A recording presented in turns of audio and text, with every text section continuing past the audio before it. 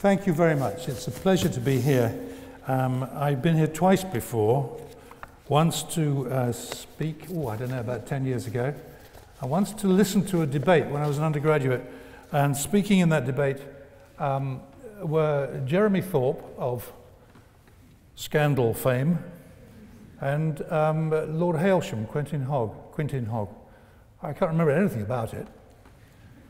I wasn't a member of the union because politics wasn't really at the forefront of my mind then, and I thought it was full of politicians.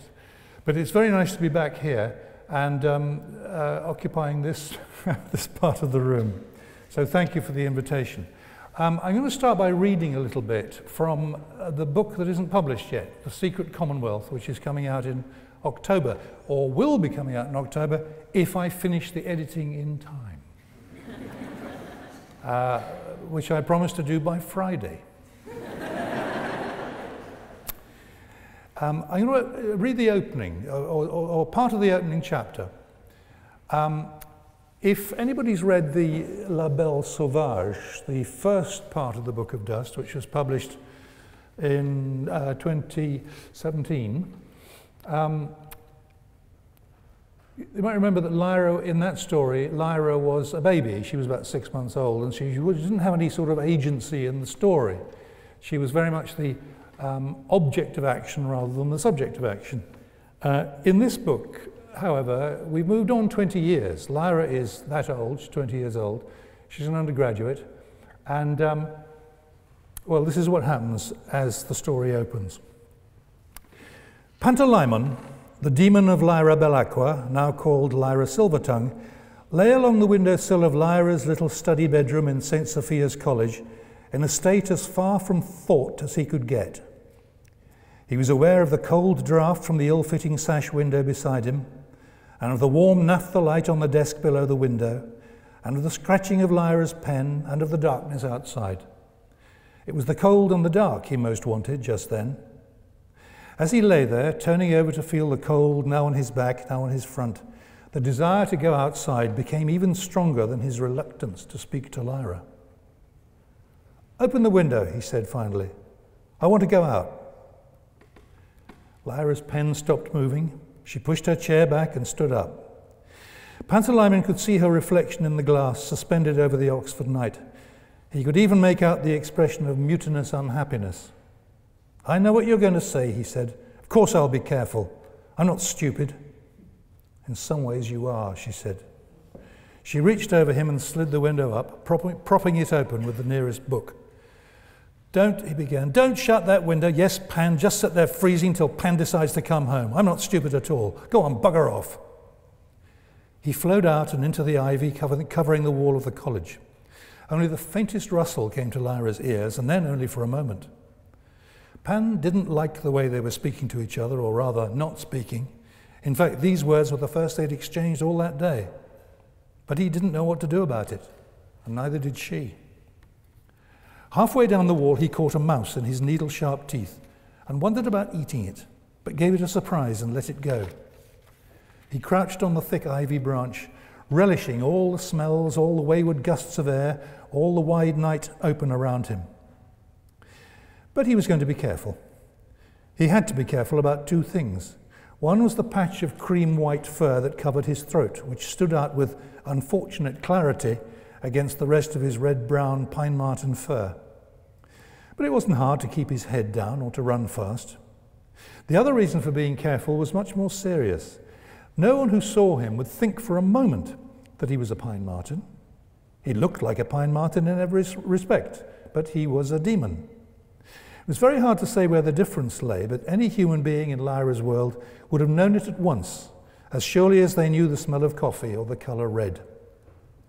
And a person, apart from their demon, or a demon alone with their person nowhere in sight, was something uncanny, eldritch, impossible. No ordinary human beings could separate in that way, though reputedly witches could. The power that Lyra and Pan had was peculiar to them, and had been dearly bought 8 years before in the world of the dead. Since coming home to Oxford after that strange adventure, they had told no one about it, and exercised the most scrupulous care to keep it a secret. But sometimes, and more often recently, They simply had to get away from each other. So now Pan kept to the shadows, and as he moved through the shrubs and the long grass that bordered the great expanse of the neatly mown university parks, feeling the night with all his senses, he made no sound and kept his head low. It had rained earlier that evening, and the earth was soft and moist under his feet. When he came to a patch of mud, he crouched down and pressed his throat and chest into it so as to conceal the treacherous patch of cream-white fur. Leaving the parks, he darted across Banbury Road at the moment when there were no pedestrians on the pavement and only one distant vehicle in sight. Then he slipped into the garden of one of the large houses on the other side, and then through hedges, over walls, under fences, across lawns, making for Jericho and the canal, only a few streets away. Well, he gets to Jericho and he moves on to the ox pens. Now, the ox pens are where the first big incident of the story takes place. Pan sees a murder happening. And of course he's very shocked, but he's even more shocked when the victim, is not quite dead, calls him and gives him his wallet. "Take that away," he said. "Hide it. Don't let them have it." So Pan does that, and he goes all the way back to Lyra's room in St. Sophia's College. And now Pan had to carry this wallet all the way back to St. Sophia's College and Lyra's bed. He gripped it between his teeth and pushed his way up to the edge of the rushes. It wasn't heavy, but it was awkward, and what was worse, it was saturated with the smell of another person. Sweat, cologne, smoke leaf. It was being too close to someone who wasn't Lyra. He got it as far as the fence around the allotment gardens, and then he stopped for a rest. Well, he would have to take his time. There was plenty of night left. The bells of Oxford were striking 2 o'clock when Pan climbed in. He laid the wallet on the table, working his mouth this way and that to relieve his aching jaw before pulling out the book with which he'd propped open the window for him. He knew it. It was a novel called The Hyperchorasmians, and Pan thought Lyra was paying it far too much attention. He let it fall to the floor and then cleaned himself meticulously before pushing the wallet into the bookcase and out of sight. Then he leapt up lightly onto her pillow. In the ray of moonlight that came through a gap in the curtains, he crouched and gazed at her sleeping face. Her cheeks were flushed, her dark gold hair was damp. Those lips that had whispered to him so often and kissed him, and kissed Will too, were compressed. A little frown hovered on her brow, coming and going like clouds in a windy sky. They all spoke of things that were not right, of a person who was becoming more and more unreachable to him as he was to her. And he had no idea what to do about it. All he could do was lie down close against her flesh. That at least was still warm and welcoming. At least they were still alive. And that's how the story opens. And for the rest of it, you'll have to wait until October, if I finish it in time.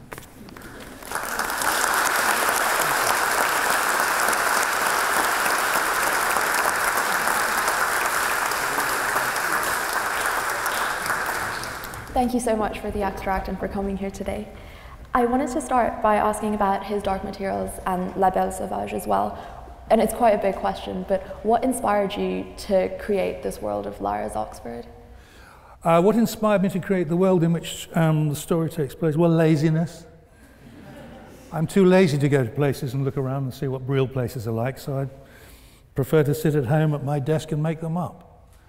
I'm semi-serious with that answer, by the way. I have written books where, in order to write which, I have gone to, for example, the East End of London or Prague or various other places, but I found I could get just as much of the sort of information I needed from pictures, photographs, maps, and the Bodleian Library. I didn't go to the Arctic to write Northern Lights. I did try, to the extent of applying for a grant to pay for the journey to Svalbard and back, but the body I asked said, no, you can't. So I went to the Bodleian Library instead, which proved entirely satisfactory. And then when you finished The Amber Spyglass over 10 years ago, did you know that you were going to write a prequel to the series? When I finished The Amber Spyglass, which I did in the year 2000, I think, I'd spent 7 years with it. I'd spent 7 years making up this world and writing the long story that went through the 3 books.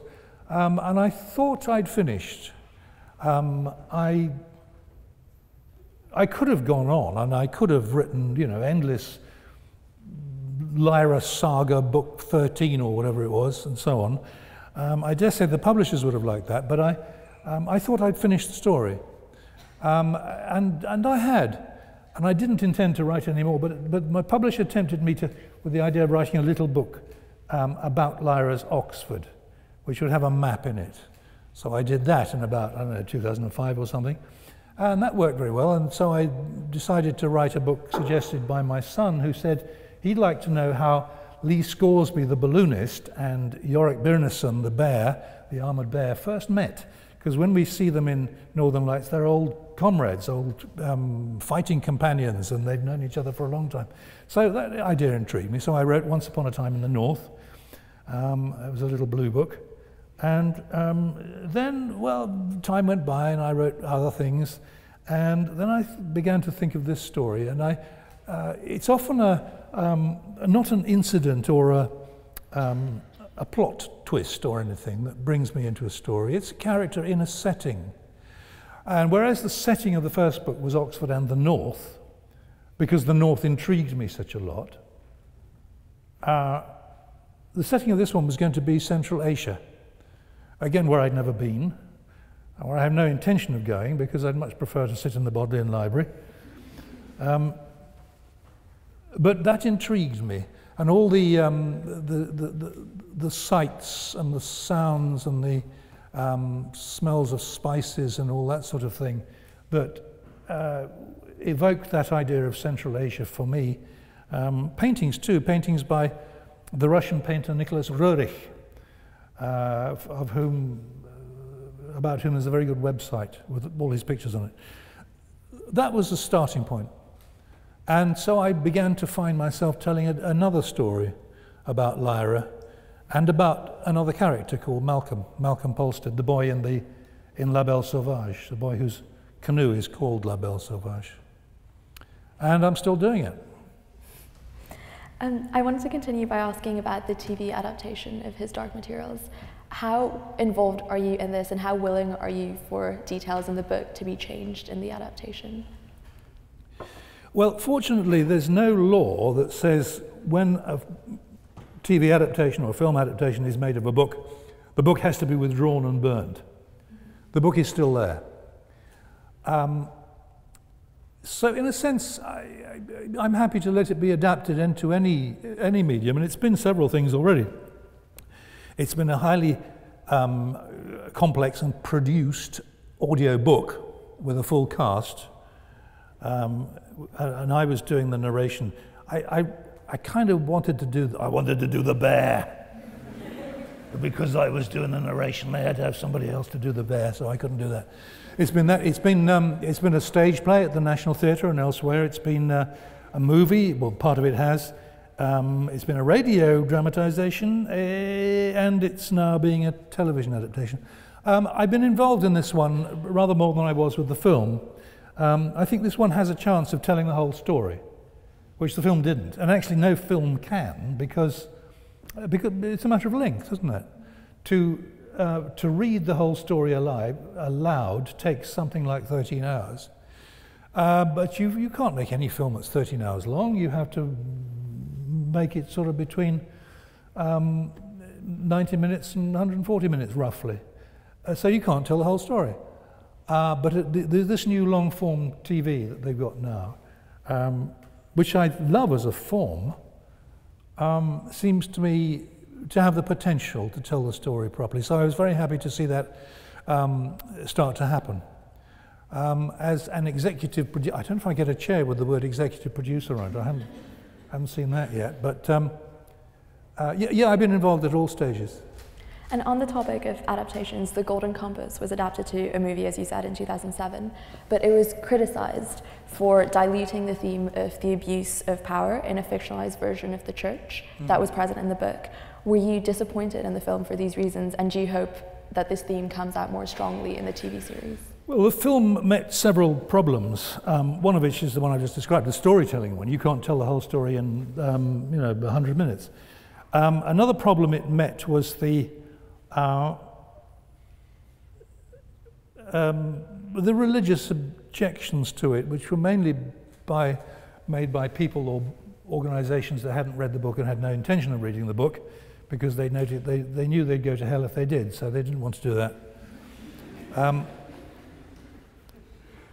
But they don't learn, these people. They never learn. If you make a fuss about something and try to prevent people from reading it or seeing it, they'll want to read it and see it even more than they did before. So it's a hopeless strategy that they take up, and it didn't work. I think the book was banned in a few American states. The film was objected to in America by a body called the Catholic League, and that probably hit the box office in the States. It didn't affect it anywhere else, but it didn't do very well in America. So are you seeing these themes of the abuse of power? Sorry? Are you seeing the themes of the abuse of power coming out more strongly in the TV series compared to the film? In the new book? No, in the adaptation. Oh, I see, sorry. In the TV adaptation, yes, it will, because there's time for it. And because they recognize that it is a complex world that I've set up, and it's not something that you can skip through lightly and rely on a bit of cliche to take you over, what the sort of behavior I'm describing. But it is an interesting business, telling a story on the screen.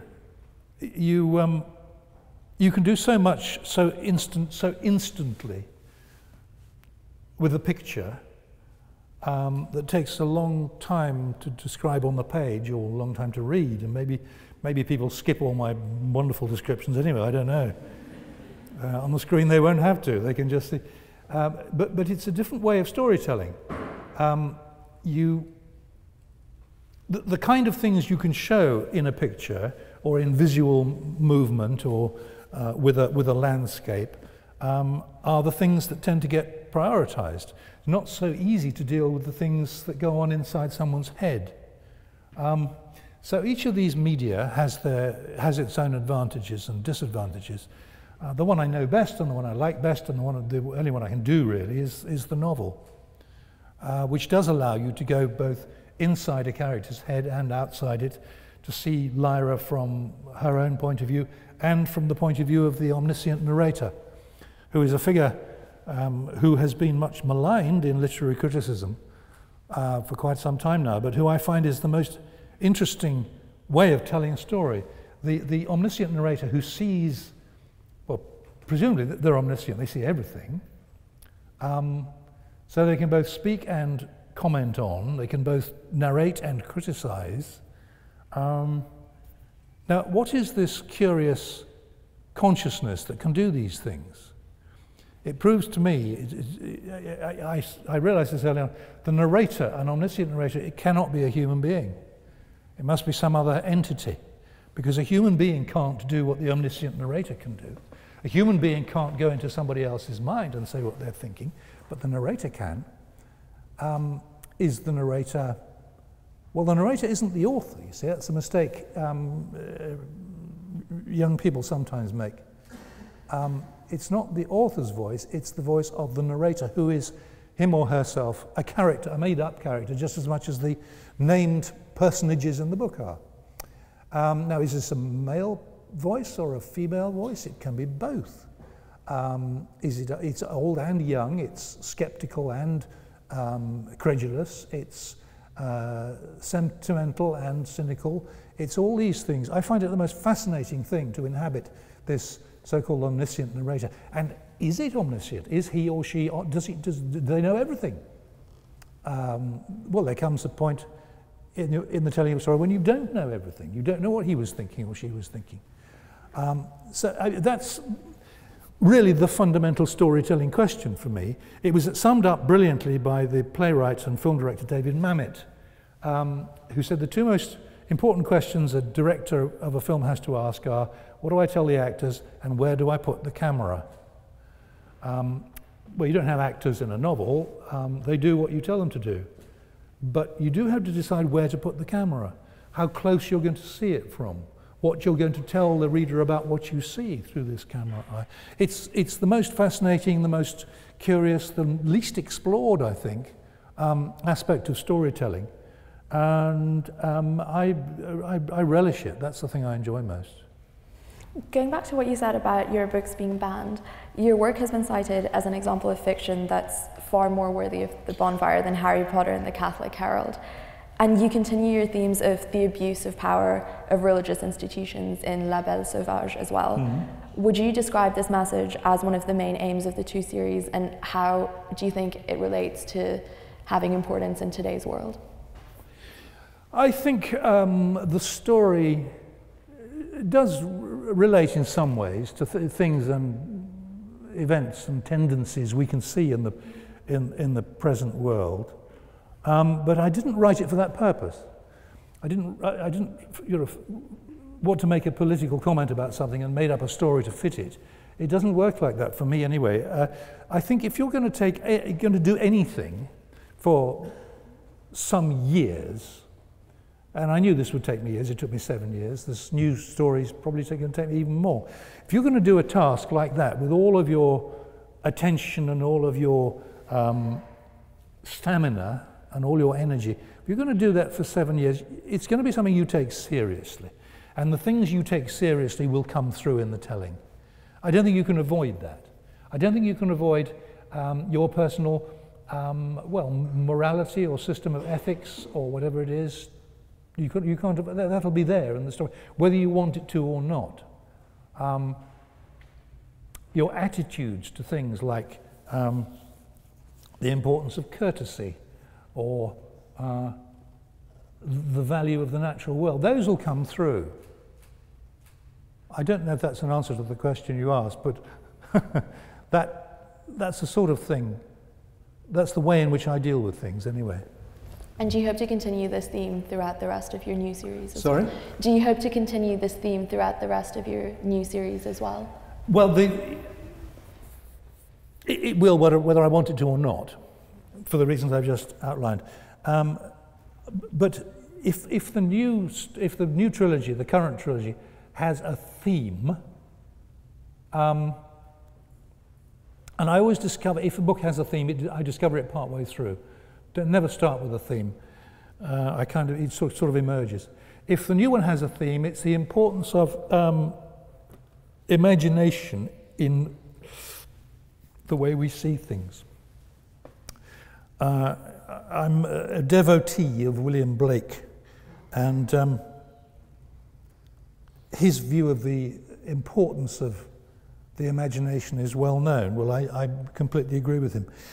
There are various ways in which the imagination is under attack at the present time in our world, and I wanted the story, I hoped the story would say something about the importance of the imagination. So moving in a different direction to your activism on several public issues, you've campaigned against the age and gender labeling of books, saying that no publisher should announce on the cover of any book the sort of readers the book would prefer. Can you elaborate a bit on the work that you've done in this area? About libraries in particular? Yeah. Yeah. Well, the public library, is a great institution. It's a kind of free university. It's a source of information and delight and knowledge and all those things. We know that. But the wondrous thing is that the public library system was set up free. It was there for everyone. You could, wherever you moved in this country, there was a public library and you could join it and you could get a ticket and you could borrow books. Just wonderful. Over the past, 20 years or so, it's been under attack, like all institutions, public institutions that don't make a profit. It's got to make a profit if it's got any value at all in the eyes of some politicians now, and some newspapers. Well, the public library won't make a profit. Hospitals don't make a profit. They're not for making a profit. Nor do schools. They don't make a profit. They're not for making a profit. They're for charitable purposes. You set up a school originally because you thought it was a good thing that there should be a school. You didn't do it to make money. You set up a hospital in the days when hospitals were first set, I suppose the Middle Ages, because it was a charitable thing. It was a good thing to help the sick and the poor. That's why you did it. You didn't expect to make money out of it. You put up a library because it was a good thing to do, because the people would benefit, the society as a general would benefit from having works of literature, works of entertainment, works of information, works of reference available free. You did it because it was a good thing to do. Now that hasn't changed, but what's changed is our attitude to doing things that are good things to do. We don't care about whether they're good things to do or not. Do they make any money? No, away with them. That's been the attitude, and I blame it on, well, Mrs. Thatcher, obviously, and I blame it on the Chicago School of Economics, obviously, and I blame it on every rat and rogue and scoundrel that's been in office for quite some time now. Away with them, I say.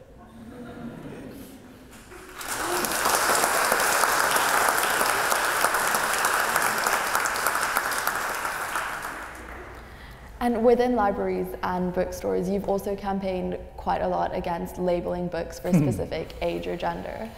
I was wondering if you could tell us a bit more about that work. Yeah, this was a fight I enjoyed. I liked this one.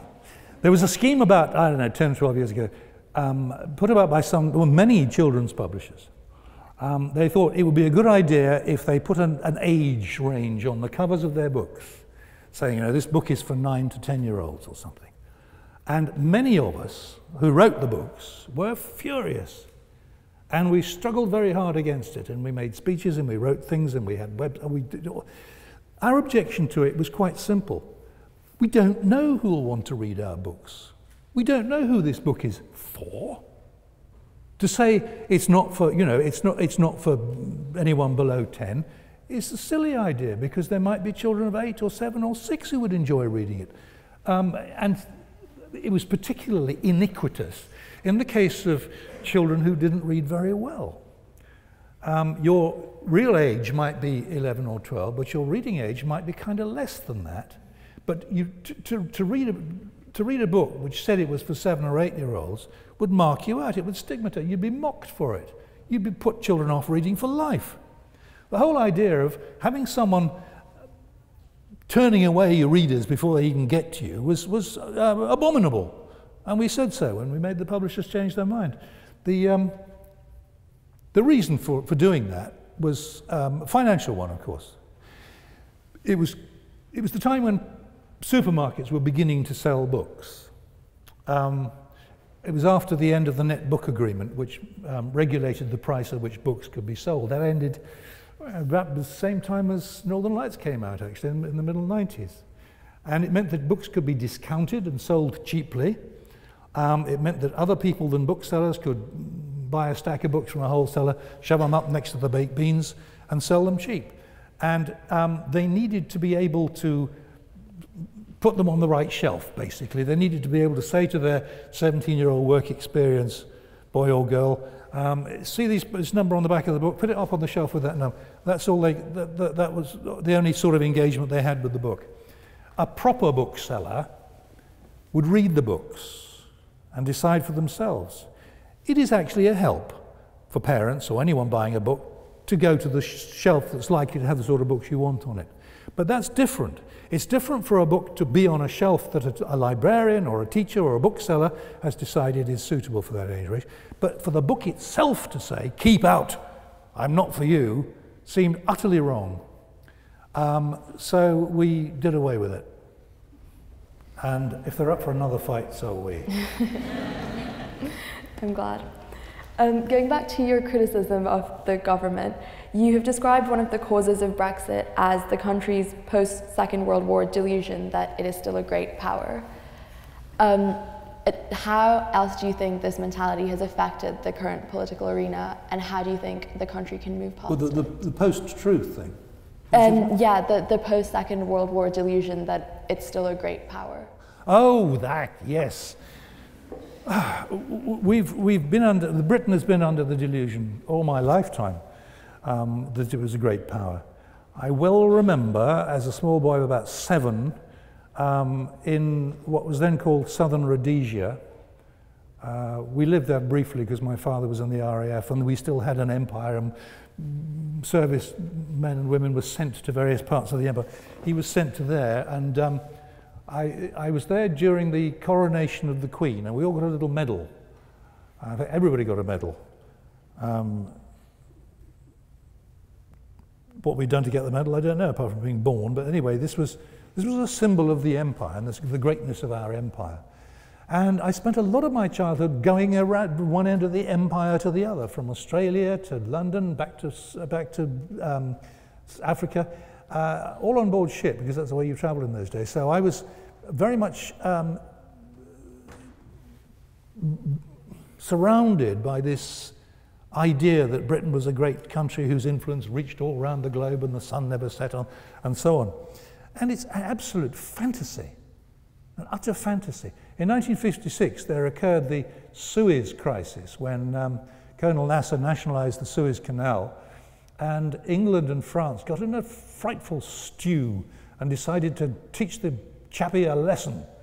And it was ended in humiliation, of course, because the United States didn't support this move, and we had to retreat, and the canal stayed in Egyptian hands. That should have been a wake-up call. We should have realized then that the empire was gone. It was a ghost. It didn't really exist. But we didn't. And we've still got idiots like Johnson and Dominic Raab talking about the buccaneering attitude to trade. We're going to go all over the world and buccaneer people. I don't know what you do, slicing their heads off or something. It's nonsense, and it comes directly out of, because I experienced this, it comes directly out of prep school history in the 50s, which were full of that sort of rubbish. I remember it well. And it's all over, and we should realise it and grow up a bit. But we haven't yet, and Brexit's not helping. Well, it's in a terrible state. Finally, before moving on to questions from the audience, I wanted to ask what's next for you, and where do you see yourself headed in the next few years, particularly once you finish the Book of Dust trilogy? Well, I've got to finish it first, and then I'll decide what next. But it's been occurring to me for some time that unless I write down what I remember before I forget it, it'll be lost. And my childhood was interesting, very interesting to me anyway, and that experience I've just mentioned about going all over the place on ships and so on, that's something that nobody will have, or very few people will have had, and it might be interesting to write about that. I also want to write about my first encounter with poetry at school, about the friends at school whom I fooled about with. There was an occasion with fireworks in the ladies' lavatory, I remember. I think the statute of limitations is probably going to cover that one. So I'm going to write a memoir. But after that, well, I don't know. I'll keep on, though. As long as I can move my hand and stagger up to my study and sit at my desk, I'll keep on with it. It's the great thing about being a writer. Don't be a ballet dancer. Your knees give out just as you're learning the job. And you know, if you're a footballer or something, you have a terrible knee injury and you've got to give it up.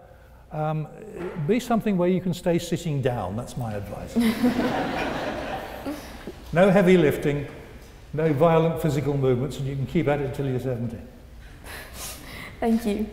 On that note, I think we can move to audience questions. So if you have a question, please raise your hand and the mic will come to you. Could we go to the hand in the second row? Hello, thanks so much for coming. I wondered if you could speak a little bit about the most fascinating aspect to me about the world that you created, which are the demons. Oh, yeah. So, you know, for example, are they supposed to be a manifestation of a soul as opposed to an inner self? What gave you the idea for demons? Why did you call them demons, considering they're such an integral part of the human being in that world? And what did you really mean to show by creating sort of this dichotomy within an individual? Demons, yes. Well, demon is the fourth word in the entire story. Lyra and her demon, it begins. And it's the one thing, I suppose, that people remember most clearly about the story, that everybody in Lyra's world has a demon, which is the physical manifestation of an aspect of themselves in animal form. I didn't start with this idea. It came to me after I'd tried to start the book several times and failed, because I needed someone for Lyra to talk to. And it was another illustration of the great value of the best piece of advice any writer has ever offered his grateful readers, which is Raymond Chandler's, "When in doubt, have a man come through the door with a gun." In this case, it wasn't a man with a gun. It's someone else, someone you're not expecting. I wasn't expecting the demon to turn up, but suddenly there he was, and Lyra had a demon, and everybody had a demon, and oh, that's a different world. And then I realized what I could do with the demon. One of the things being children's demons change shape, and adults' demons are fixed. And I thought, yes, that helps, because the story is kind of about the difference between innocence and experience, in William Blake's terms. And the demon is a visual indicator of that. But I'm still learning things I can do with the demon. It's a very rich idea, probably the best idea I've ever had. It's a very interesting idea. Lyra learns a bit more about the demon in the World of the Dead sequence in the Amber Spyglass. She learns that there are three parts of us: there's body and demon and ghost. Which kind of parallels the Christian, I can't quite remember what it is body, soul and spirit or something, body, soul and mind, something like that. Anyway, the demon is part of that. And I found it very useful, and I'm still learning things about demons. So perhaps I'll know when I come to the end, when there's nothing more to discover about demons. Going back to the member's question, is there a specific reason you decided to call them demons? Oh, yes. Well, it's a good word with good Greek root. The word daimon does mean something like attendant spirit or guardian angel, something of that sort. So it's a word with good classical roots. American publishers were a bit anxious about it.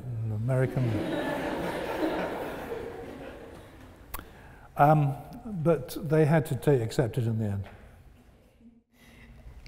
Could we go to the hand in the very back, please?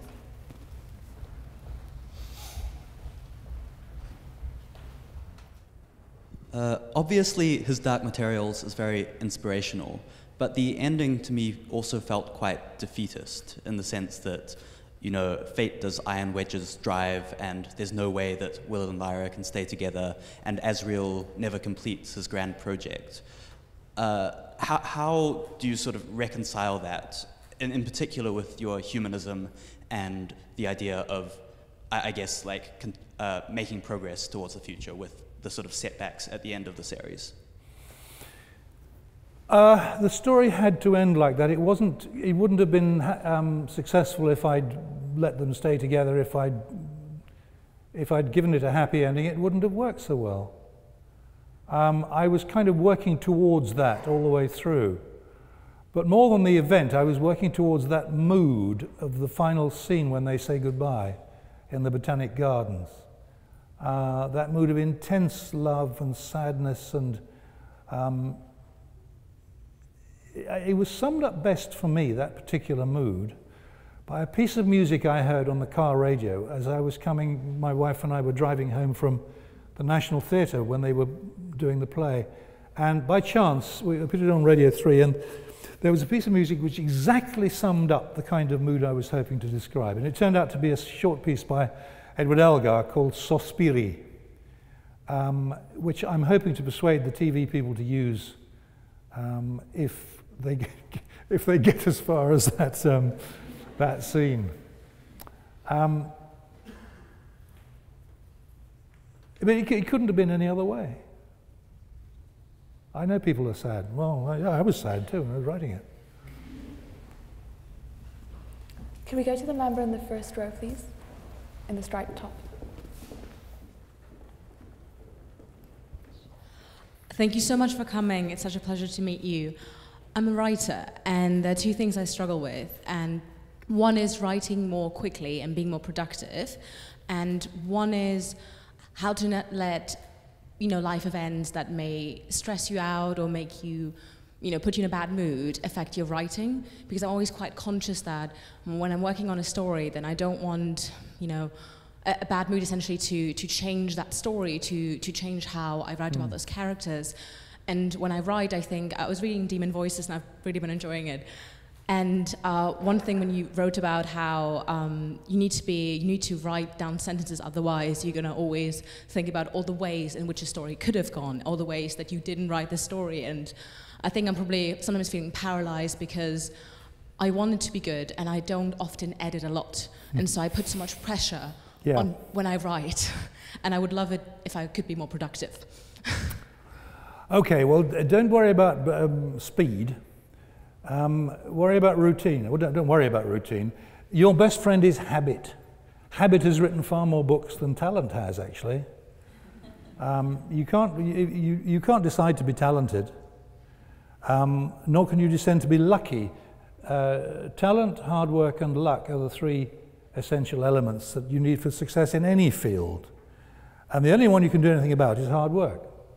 But habit will help you do that. Write every day. Write a regular amount every day, and there will come plenty of days when you think, oh, God, this is terrible.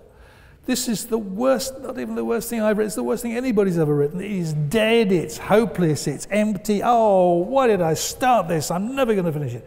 That usually comes around page 70. So once you get past that page 70, you've established a habit. And that's your best friend. People make the mistake of thinking that what you need is inspiration. No, you don't.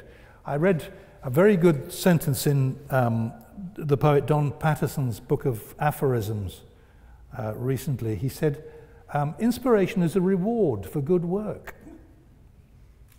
Isn't that good? It's not something you need to start, without which you can't start. You get inspired if you work well and if you work, steadily. So work steadily. As for the being in the right mood thing, you can write about sorrow if you're feeling on top of the world. You can write about joy when you're down in the dumps. It's a good way of, you can be objective about these things. Inhabit the voice of your narrator, whether it's a first-person narrator or a third-person or whatever it might happen to be. Get into the habit of writing a regular amount every day, however much you have time for, and whenever you can do it.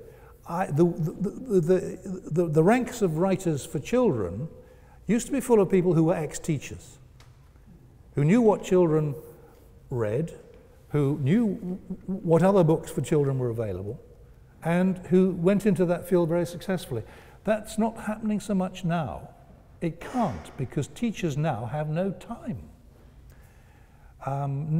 No spare time to write in. So write whenever you can, but every day if you can. So when you're working through that book that you talked about, you're on page 70, did you ever think, I'm really annoyed by this story, I can't get myself to finish it? Do you just then pick up and do a different one, or do you force yourself to keep writing it? No, I always go through it. I recognize, it's an old friend now, page 70. And if you're really stuck, if you're genuinely stuck, well, there's always Raymond Chandler's advice. Bring someone into the story that you weren't expecting. That'll ginger it up no end. Or, if you're really, really stuck, gin is a great help. Thank you. Thank you so much. So is dialogue. I write 3 pages by hand. I write 3 pages. And if in moments of despair I really can't seem to finish it, a page or 2 like this. Hello. Hello. Haven't seen you for a while. No. What you been doing? Oh, I've been around. How about you? Yeah, me too. It's half a page already.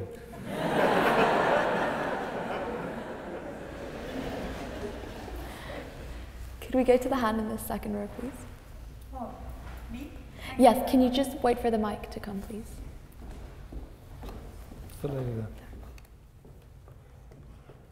Oh, thank you very much. Lovely to hear you reading your work. That's great joy. I'm very interested in what you say about imagination, that's because you then describe our world, which is a poverty of imagination that just thinks that, making money and, buying and selling and going shopping every Saturday afternoon or Sunday afternoon is what life is all about. And I hope that you feel that your books are going to kind of enlarge people's imagination so that they could start thinking, because people, of my generation who grew up with kind of Tolkien and all that, we feel that we've had our imagination enriched and we can't participate in that kind of world. That's too narrow a thing for us to do, so we do other things. That's sort of really sad because children in primary schools seem to have their imagination a little bit fed, and then the secondary school comes and the sort of Wordsworthian thing, now everything closes in and you've got to pass exams and get on and get a career, and that's what it's all about. So how can we use this, enlarge the imagination, because that is what's creating the world. We're creating the world with our imagination. And the world we're creating at the moment is appalling. The business of school teaching and the decline of reading is a story that makes me angry every time I think of it. Reducing a book to a series of tests about what's an adjective and what's an adverb and all that sort of rubbish. It's a heresy, it's a travesty, it's a terrible, terrible thing to do. What teachers need and what children need above all else is books and time to read them. And plenty of books. And they need a library in their school, and they need a trained librarian there who's read all the books and who knows exactly what to give to this boy next or that girl next. That's what they need, but they're not getting it at the moment. And it's terribly wrong. All this emphasis on fronted adverbials and all that sort of stuff. The fronted adverbial is a thing that nobody had heard of before some civil servant invented it about 20 years ago. Now every 7-year-old has to know what a fronted adverbial is and write sentences showing that with fronted adverbials in them. So everything comes out like out of a sausage machine. It's all similar. This is a terrible thing to do to our language. It's a terrible thing to do to our children. It's a terrible thing to do to our civilization. There are so many things that need reform, but education is certainly up there with the most important of them. Books and time, that's what we need. Adults need time to read these kind of books. We all need time. They don't read these kind of books, do they? No, we all need time. We all need more time than we've got. The sort of houses they're selling now, little tiny houses for people to sleep in, basically, because they've got to get up early and go to work, and they come back late, and they're too tired to do anything, so they go to bed.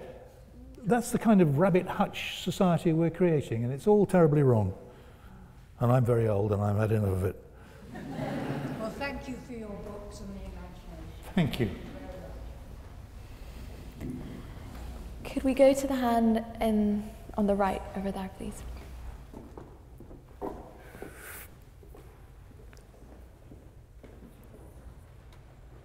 Hello.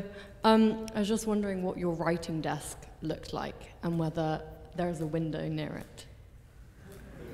Sorry? She asked what your writing desk looks like. Oh, I see what my writing. Yeah, it cluttered, immensely cluttered. It's full of important bits and pieces that I can't work without, such as my little barometer that my son gave me. and a little stone bear that somebody else gave me, and a piece of string that I might need for something one day, and my old Afghan hat that I keep my pens in, and my penknife for whittling bits of wood that I sometimes find lying around on my desk when I need to find something else. And what else is there on my all sorts of things on my desk. 3 piles of paper. One pile is the book, the actual text of the book I'm writing. Another pile is the notes I've made for it. And the third pile is the stuff I've written but crossed out and thrown away. But I don't throw it away, I keep it. So those 3 things. A whole slew of books and maps and things. It's terribly untidy.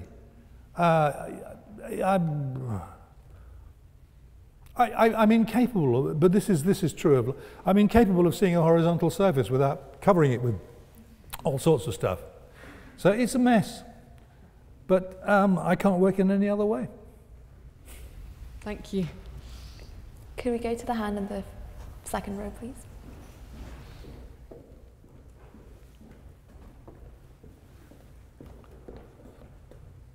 Thank you. Thank you so much for being here. This has been such a pleasure to hear you speak. I possibly have a 2-part question. First, if you have any very fond or humorous memories of your time at Exeter College and Oxford, it would be really interesting to hear some of your fondest memories from that. And a very quick question, which you may have already been asked, but if you had a demon, what would it be and why? Mine would be a sea otter. My demon is probably, well, I like to think she's a raven, but she might be a magpie or a crow or a jackdaw. A corvid, one of those birds that steals things. A clever bird, though. You know, that's what we do, really. What was the other question? Do I remember anything about Exeter College? No, it's all a blank. This was the 60s.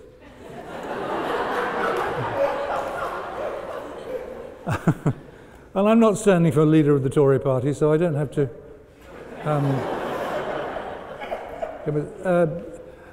No, I remember the friends I made. One of them sitting in the audience, and I remember the laughter, and I remember the drinking, and I remember there was one term when we were very keen on betting on the horses. So one of my friends had a system, and we used to spend quite a lot of time at the bookies. And I think we came out even, so his system must have sort of worked. Oh, silly things like that, but they'll all go in my memoirs, if I can retrieve them from that foggy, delirious blank. Well, I look forward to reading it. Thank you. Okay. I think we have time for a couple more questions. Could we go to the hand at the end of the row over there, please? Yeah, there. With the blonde hair, yeah. Thank you so much for coming here to speak to us today, and thank you for your books. I think they played a big part in my coming here because I'd never met anyone who'd gone to Oxford, but I fell in love with Oxford through your books. Oh, thank you. I was wondering if you could tell us if Will maintains any connection to the university in his world. A connection to the university?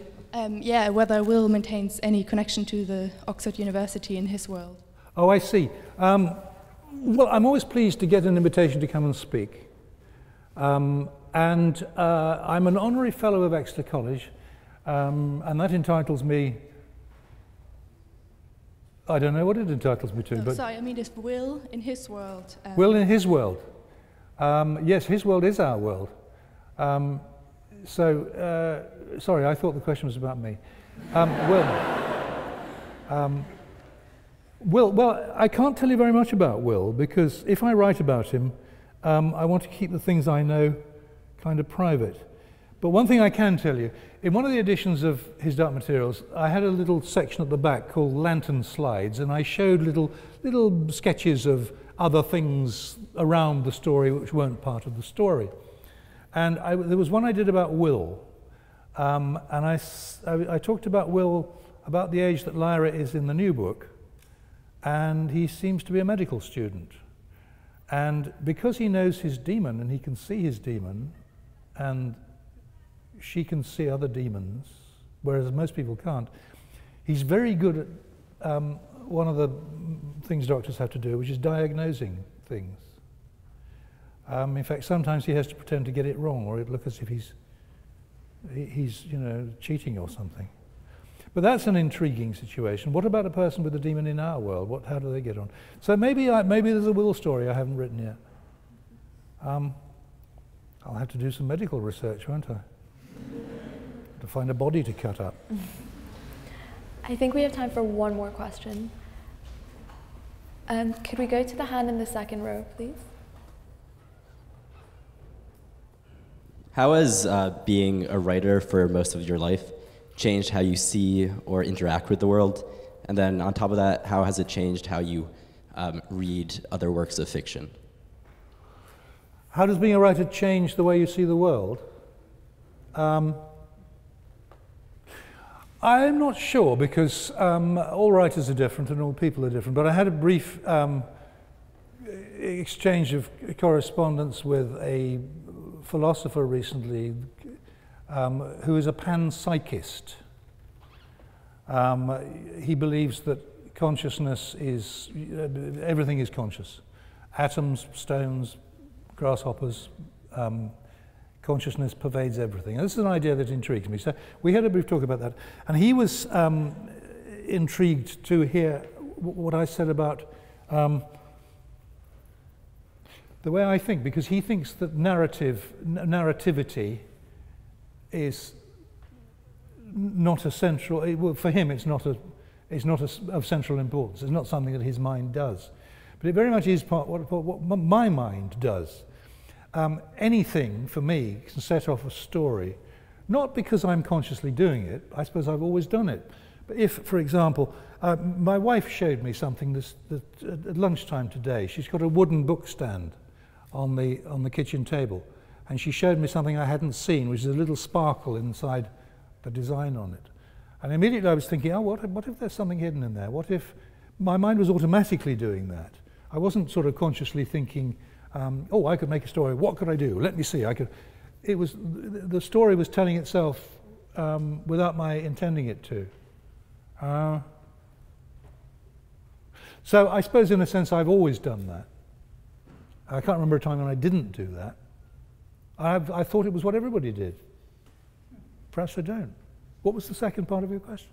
Or perhaps that was the second part. Yeah, how has it changed how you read other works of fiction? Oh, other works of literature. Well, I'm very interested always in this narration business. Who's telling the story? Where's the camera? Different writers, of course, have different solutions. Some writers only tell stories in the first person. I don't do that because I find that a bit limiting. I don't want to be stuck in one person's consciousness. I want to be able to float a bit more freely than that. And then other people, a lot of people now tell stories in the present tense, which to me is nonsensical, because how can you, while you are doing something, be talking to me about it? There's a sort of logical oddity about the present tense that I can't get my head around. So I find reading books in the present tense rather hard. It's a bit tough on my friends who do write books in the present tense, so I have to pretend I've read them. But other than that, I don't know really. I read a lot of thrillers. I'm very keen on thrillers. I think we do have time for one more question. So could we go to the member right in front of you, please? Yeah. Hi, I'm really glad to have heard from you, because when I read his Dark Materials, that was one of the best trilogies that I read growing up. And I recently read La Belle Sauvage, but I haven't yet read Lyra's Oxford.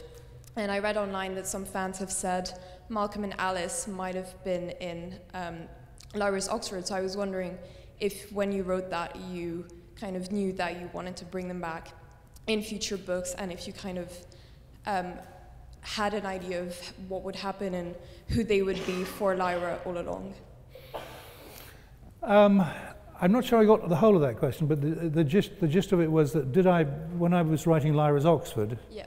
If you thought about who Malcolm and Alice, who are in La Belle Sauvage, would be. Not specifically, but when you're writing a kind of story that extends over several volumes, it's quite tempting occasionally to write a bit that doesn't lead anywhere in this story, because you know you can pick it up in the next. Loose ends are a great friend. Yes, the person who wants to know what to do when you start, leave a lot of loose ends in your story around. Then you can go back and pick one up and people will say, oh, wasn't that clever? Oh, how did she think of that? So, yeah, there were loose ends. There are loose ends all over the place. By the time you get to the end, though, all your loose ends come home to roost. So when you decided to bring in Malcolm and Alice in this series, why them? How did you decide that? They just occurred to me. As characters do, they just turned up. I liked Alice from the start, and when I first encountered her, she wasn't going to have a very big part in the story, but then I realized, oh no, she's much more important than that. When you have characters who don't like each other, that's always there's a good, strong dynamic in that, and that can get a story going. A story is about things going wrong, isn't it? It's impossible to write a story in which everybody's happy and nothing goes wrong. I wonder if anybody's done it. It's very hard, because if nothing goes wrong and everybody's happy, there's no story. Well, there we are. That's your literature lesson for today. Unfortunately, that's all we have time for today, but please join me in thanking Sir Philip. Thank you very much.